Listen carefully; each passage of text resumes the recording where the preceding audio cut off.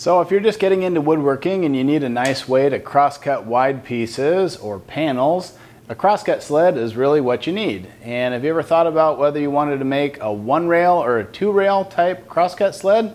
Well, that's exactly what I want to talk about today. If you could only have one crosscut sled for your table saw, which would be better, a single rail or a double rail type system? So let's look at some of the advantages and disadvantages of each. So the advantage of a single rail sled is that it's smaller and more compact, and of course it's lighter weight. So if it's something you're going to be huffing on and off of your table saw quite frequently, it might just have the advantage of being easier to use in that regard. But what are some of the other advantages of a single rail crosscut sled? For me, it's the ability to cut thick stock. There's no rail going all the way across the blade, and that's really a key difference between the one rail and the two rail systems. As long as you build your sled from 1/2 inch thick material, you'll still have a really nice cutting capacity. It's basically the full 3 inches that you can raise the blade minus the thickness of your sled. That'll be your maximum thickness that you can handle on your table saw. My single rail sled can handle pieces about 32 inches long, and that's great for most furniture building applications. Occasionally I want to cut something that's a little bit longer, and for that I'll either use my larger sled or just head over to the chop saw. But hey, what are the disadvantages of this type of sled with just a single rail? And I think the main disadvantage is the fact that it doesn't support your offcuts.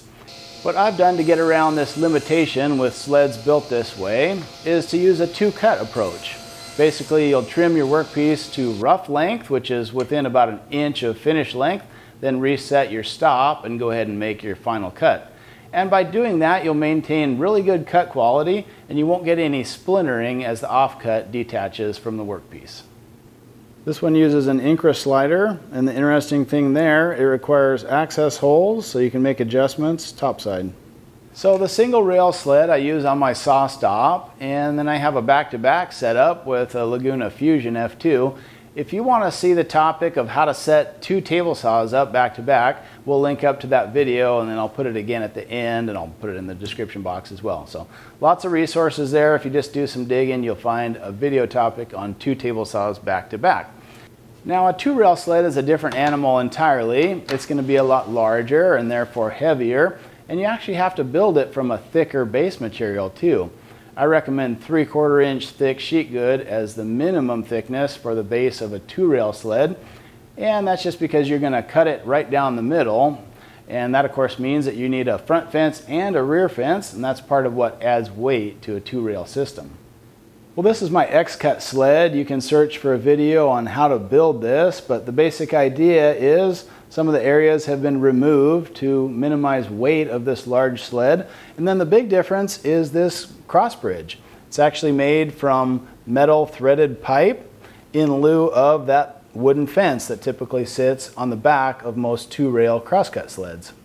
This particular sled uses aluminum miter bars from Craig. I'll put those down in the description box, but the big thing here is that the capacity of this is a little bigger. I can get actually 37 inch of maximum cut length on this sled, and that is huge. Anytime I'm cutting a furniture part and I can cut it with a crosscut sled and I don't have to go over to the chop saw, that's a big advantage. I think I get better cut quality here, and I would usually prefer to do my finished cross cutting with a sled. But the advantages you get with that sort of a sled are the fact that it supports your offcut. You can typically make them quite large for longer work pieces and wide for sheet good cuts, like if you're making cabinets. There's inherently more stability because you have two tracks running in the parallel slots of your table saw, but that said, I've never had any issues with the single rail sled.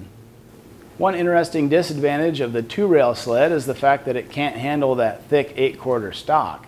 And that's simply because if you raise the blade all the way up to maximum height, you would actually start to cut into the top track on the front fence of the sled.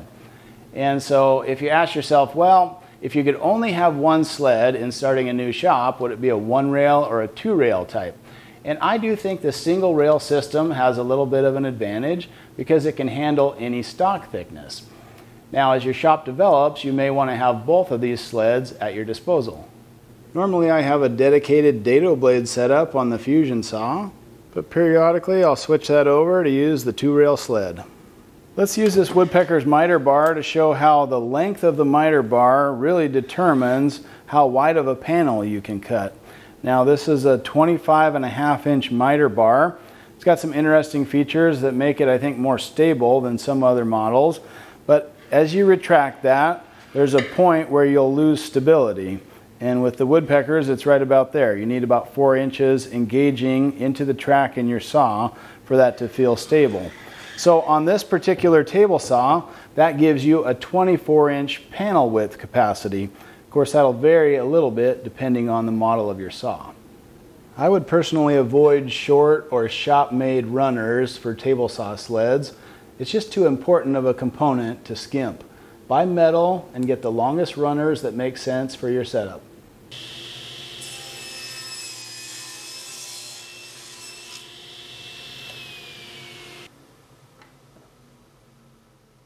It does feel a little funny to pull this big sled up on the table saw to make small cuts.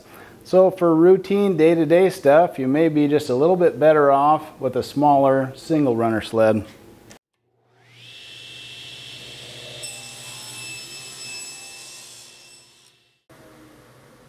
Still, the big sled makes nice clean cuts, and I'm usually much happier with this than the results I get at the chop saw. Upgrade your Kreg flip stops with these Rockler 4-star rubber knobs, or a larger diameter 5-star knob for an easily adjustable handle for your sled.